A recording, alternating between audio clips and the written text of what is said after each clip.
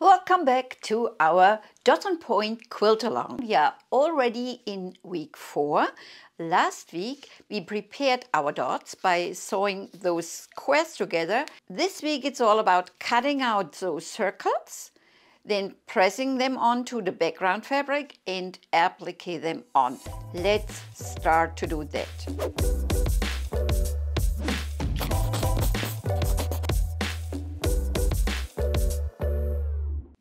For the cutting process, if you want to go with your usual tools you have around, maybe you don't own a circle cutter or a rotating cutting mat, you can do so with just a compass and a pair of scissors. So for that, you need to know where exactly is the midpoint of this little thing. We have already a guideline through the seam. And when we fold that little thing into half and give it a crease, now we know exactly where the center point is. Now I got a measurement from my pattern, already installed my compass to the right size, and I draw a simple circle on with my compass.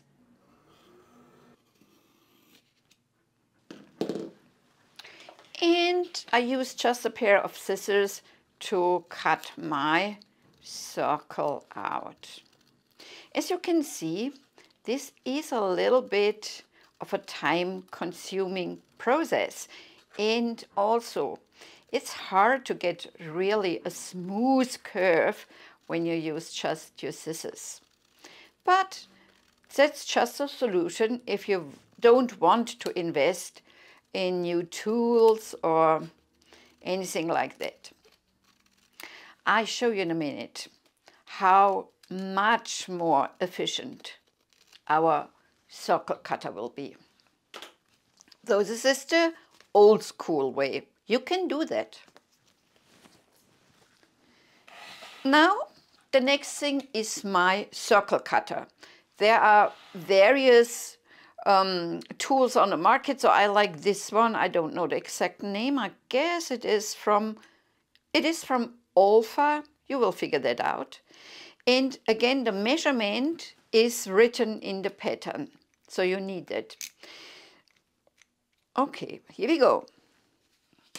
Let's do the midpoint. I fold it, give it a crease, and now I have this handy rotating cutting mat, which I can turn and turn and turn. If I wouldn't have that, and I would only go with that tool alone, and I would point it like here, so now I would have to readjust my fabric once in a while, and 2 times, 3 times, 4 times. It's a solution, but we can really go better. I love those tools, and I use them again and again and again, so for more than just one project, it's really worth the invest. So, midpoint, pin on, hold it in place, and just go along. Hey, how easy was that? You have to make more than hundreds of those circles, so I think it's worth the invest.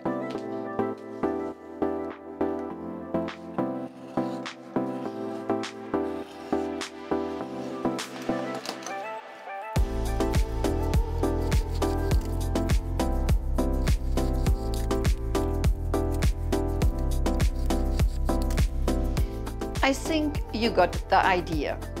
Now when I have prepared a couple of those dots, let me show you how I bring them onto the background fabric.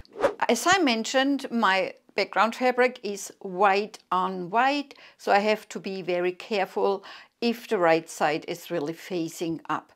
I need, again, guidelines, and it's pretty easy to do. I can just fold my background square in halves like that, and I give it a crease on the outer edges. I don't necessarily have the crease in the middle because it will covered by the dot anyway. So this is how I prepare all the background squares. Next, I want to get rid of that backing paper of the fusible web, so it is really sticky and can be glued on. The easiest thing is to use a pin, and you give your paper a little scratch like that. And from there, you can just easily break it and then get rid of that thing.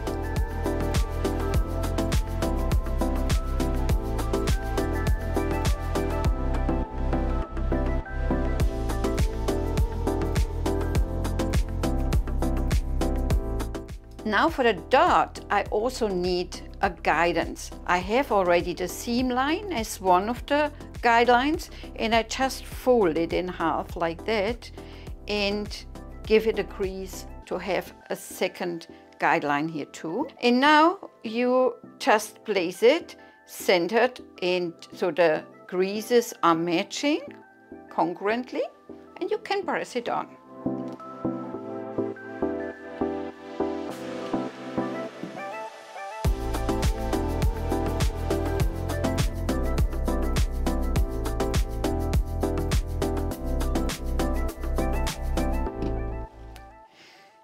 Now I have prepared all the dots. Well, that's quite a stack, isn't it? We are ready to go to the sewing room and applique them on. When I start to applique my circles, it's a question, which thread should I use?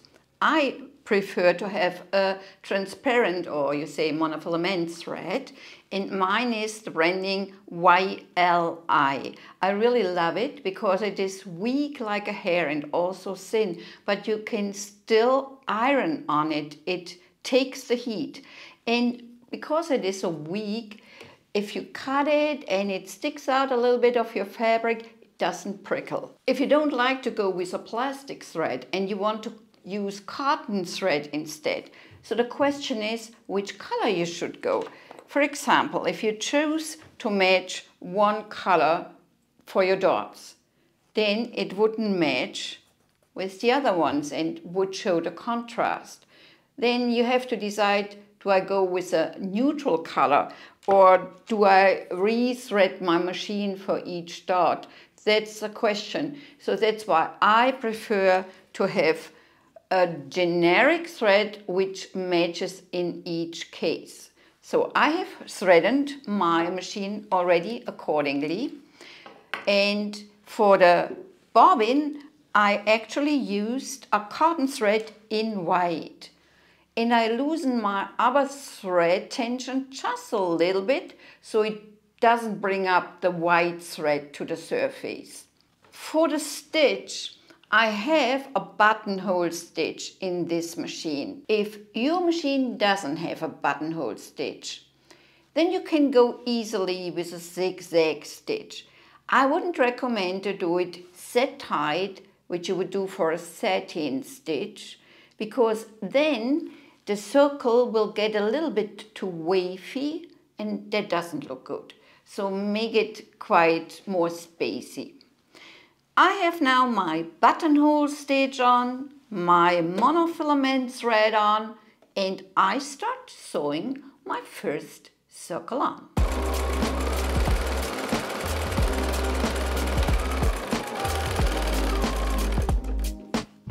When I'm done with one round, I don't cut the threads because otherwise they easily slip away. So I just lift the needle, go with the next one, and only then I cut the threads.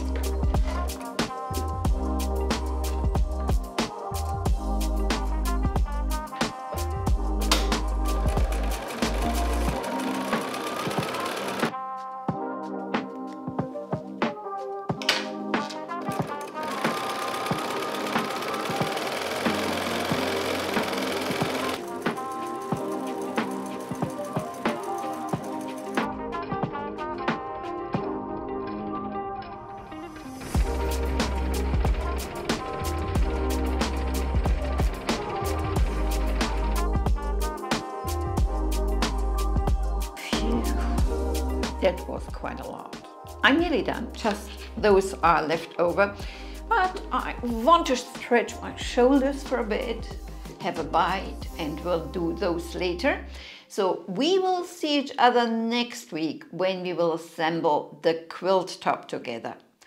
Don't forget to post your progress on Instagram and let me see what you are up to, so you have a chance to win our weekly prize. See you then.